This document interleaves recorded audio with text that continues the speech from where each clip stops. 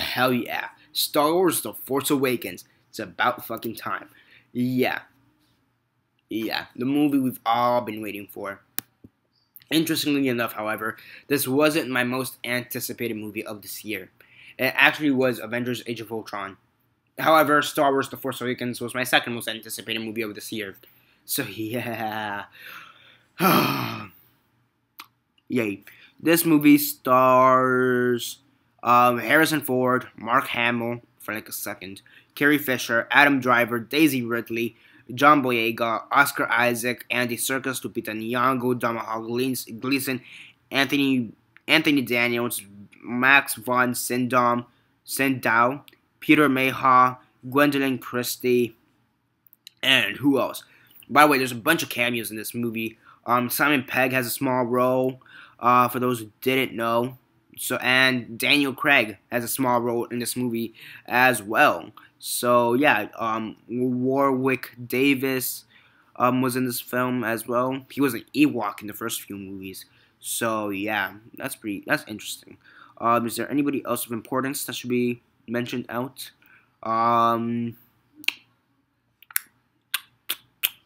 Let's see. No, I don't think so. I don't really think there's anybody else. Ewan McGregor had a voiceover for a quick second. Alec Guinness had a voiceover for a quick second, and the way they did it's actually interesting. Because I think he's dead if I'm not mistaken. So yeah, that's basically it for the cast. 10-second spoiler warning for those who have yet to see it for whatever reason and haven't already. Stop the video, go check that out, and come back and watch the rest of this review. 10-second spoiler warning as usual, starting now. Now.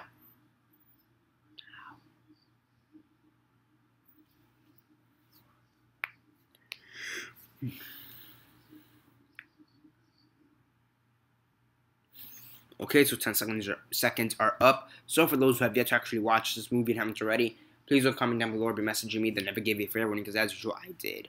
So yeah, as usual, quick synopsis, likes and dislikes, and then the rates. So basically in this movie, how the fuck do I describe The Force Awakens? You have the First Order, right? Yeah, how do I say this? Yeah, you have basically the First Order who's trying to take over the galaxy. You have the Resistance who's trying to prevent it. They kidnap Oscar Isaac's Poe Dameron. Oscar Isaac is Poe Dameron. They kidnap Poe Dameron during one of their raids. They kidnap him. One of the stormtroopers, I guess they brainwashed the stormtroopers, and one of the stormtroopers kind of goes away from brainwashing and becomes his normal self, and that's John Boyega. He's Finn, so he basically rescues Oscar Isaac. Says, "Take me away from here. I need to get away. I don't like what's going on here." So they do that, and within like 2 or 3 minutes, they form a brotherly bond, which is something that 6 hours in the fucking prequels they couldn't do, between Anakin and Kenobi. So yeah, I knew when that happened, this movie's gonna be fantastic. On top of what already had happened. So you have that, their starship, their X-wing fighter plane or whatever, jet lands in Jakku. Oscar Isaac just kind of goes missing for like the rest of the movie, basically, to like halfway through the movie to like the third act, and that's when Finn, who's John Boyega, he meets up with Daisy Ridley's character, which is Rey, and now they find BB-8, and now they're trying to get to the Resistance to help with the Resistance and try to get this map to find not Han Solo, to find Mark Hamill's character, Luke Skywalker, trying to find Luke Skywalker. And where the fuck did Luke go? They meet up, they get the Millennium Falcon, and they meet up with Han Solo and Chewie, which is great. After that, they meet up with Maz Kanata for a couple seconds, where she kind of explains the Force, in a sense, and what's been going on. She kind of explains to Rey how she's special, and you kind of get the sense of that, especially after she picks up the Luke's lightsaber, and she kind of just has like memories, kind of what has happened. So that was pretty cool. And then they eventually get to the Resistance, and they're like, "Oh yeah, by the way, Kylo Ren is your son, Han Solo," which is something for the audience, that we didn't really know, or at least I didn't know. So yeah, Kylo Ren is Ben Solo. So yeah, yeah, and you find out that Leia hasn't seen Han Solo in at least 10 to 20 years. So that happens. They have to destroy the Death Killer Star ship or whatever, which is basically like the Death Star times 100 in size. So they have to now kill the Star Killer. Pretty similar to how they did it in the first movie, all the way back in Episode 4, A New Hope.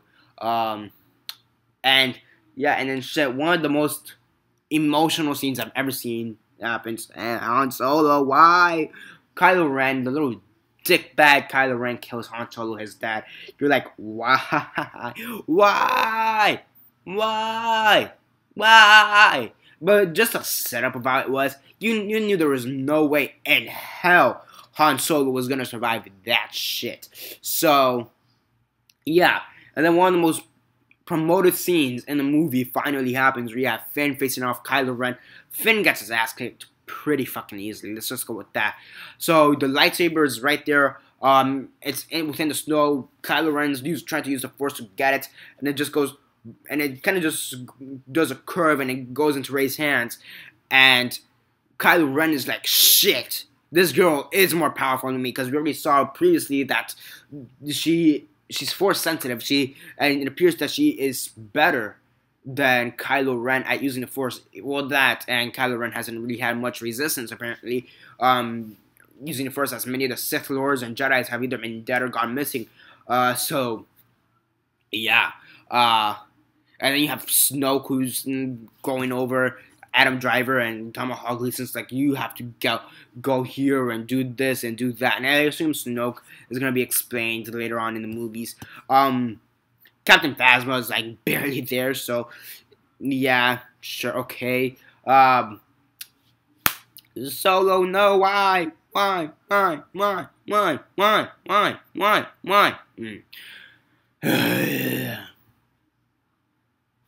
yeah, by the way, at the end, they find Luke Skywalker because C-3PO decides to wake the fuck up after like 30 years. So yeah, I can assure you that it's better than the prequels and Episode 6. Yeah, it's Star Wars is back. Star Wars is back. And it's going to be back next year, and then the year after that, and the year after that, and the year after that. By the way, we have anthology Star Wars movies coming out next year. Next year it's going to be Rogue One. After that, we have Episode 8. And then after that, we should get the Han Solo movie, origin story. And then we get Episode 9, and then we got another anthology film, and yay. This film was great. This is what every Star Wars movie fan needed to see. This is the type of movie we needed to see. The sole complaint I could see anybody giving, and I did kind of realize this when I was watching the movie, but I was like, shut up, it's Star Wars, it doesn't really matter, it's not the prequels, so shut the fuck up. It's the fact that kind of, in a way, the plot is similar to A New Hope, the first Star Wars movie. And just the way it is basically similar. You have this Force sensitive character who meets up with a trainer. They have to destroy this humongous star, destroying this giant spaceship that's gonna destroy most of the universe, and you stop that. And yeah, the trainer gets killed on the way. And yeah, I mean, there are some similarities, but it's a completely different film, and it is awesome for it. It is awesome. Solo, fuck. Han Solo fucking dies. Han Solo fucking dies as shit. Then you have Chewie, he's like, oh! He just starts blasting off stormtroopers. That was pretty great. However, I do feel like they mishandled the Han Solo death a bit. I think it would have been at a more emotional impact because Princess Leia, she said right before Han Solo left, right before he died or whatever, that make him come back or whatever. I think it would have been more emotional. It had, first off, Kylo Ren put back on his mask, showing that he is completely in the dark side. And then, instead of him falling off to the side like he did, have him just fall off in that passageway, have Chewie pick him up, and when, at the end of the film, you have Chewie carrying Han Solo's dead body, gives it to Princess Leia or someone so they could bury it or whatever. She hug Chewbacca and then her hug Rey like she did in the film. Because in the film she only hugged Rey. It would have been more emotional if she had hugged Chewbacca and then Rey. So, yeah. It's Star Wars. What the fuck do you expect? It's incredible. Let's just go with that. It's incredible. The writing, fucking incredible. The acting, yeah, it's great. Mark Hamill was in it for like 2 seconds, but whatever. Han Solo, what's his face? Harrison Ford, probably one of the best performances in recent years, definitely. Daisy Ridley, this movie is gonna boost her status for sure. Yeah, she's gonna get recognized for this. Definitely. Oscar Isaac, he's in that rise, and even though he doesn't have a big role in this movie, I do feel like he's gonna have a bigger role as the movies go on. But he's still in his rise. If anything, just kind of noticed him a bit more. John Boyega, similar thing. He's in his rise, but I really do feel like this movie pushes popularity. Now, as who my favorite characters between the 3 new people, Poe Dameron, Finn, and Rey, I'm actually gonna go. Many people say Rey. I actually like Finn a bit more, just a tad more. I just feel like Finn is really funny. He has really great comedic timing. He's really funny. He's a fish out of water, like Poe Dameron. He's not really a fish out of water. He knows what's going on. But Rey and Finn, they're complete fish out of waters. But his character's a bit more interesting because he came from the dark side. Now he's going to the light. So that's really interesting. Rey, she's force sensitive. Is she Luke Skywalker's daughter? Probably. It's something we do need to find out. And I do feel like they're going to explain it as the movies go on. Are you the daughter of Luke Skywalker? Rey Skywalker. That sounds pretty good too. So yeah, the sound, the special effects, all that, it's great. Star Wars, okay, it's great. Let's just go with that. It's great. It's not one of the best movies of this year. Let me rephrase that. It's not my favorite movie of this year. However, it is within the top 10 movies of this year. It's definitely one of my favorite movies of this year. Star Wars. Star Wars. Dun, dun, dun, dun, dun, dun, dun, dun, dun, dun, dun, dun, dun, dun. Star Wars. Star Wars. How do you not like Star Wars? Okay. Solo dies. So yeah, overall it's a great film. It's a great film. There's gonna be discussion topics off this, and I wanted to hold off this review because I actually did watch this on opening day. I just kind of wanted to hold off on this review just to give people an adequate amount of time to watch this film. If any negatives, one of them is gonna be biased as shit. I didn't want Han Solo to die, but he did. But I'm not gonna deduce points off his death. If anything, I'm gonna deduce points on the way they portrayed his death, which I do think could have been better. It was great as it was, but I do think it could have been better. It is familiar, I'll give it that. There are some familiar tropes. It is similar to A New Hope, but I do think they're going to stray away from that as the movies go on. There are a few negatives. There are some slight negatives. Like Captain Phasma, like, what the fuck happened to her? Apparently, she lives at the end of she survives. So that's good. Hopefully we see a bit more out of her. And yeah, overall, great film. Fantastic. Yeah, on a scale of 1 to 10, 1 being the worst, 10 being the best, and 6 being decent, I'm going to give this movie a 9 out of 10. Fantastic movie. Definitely do check it out if you haven't already. And yeah, that's basically it for this review. Subscribe if you're not already subscribed. I do movie reviews, TV show reviews, and comic book reviews. Comment down below on your thoughts on the movie. Have you seen it? And if not, why not? And if you have, what are your thoughts on it? Comment all that down below. Let me know. Like the video, share on Facebook, Twitter, MySpace, or whatever you guys prefer. And that's basically it for now. This is Daniel Mart signing off.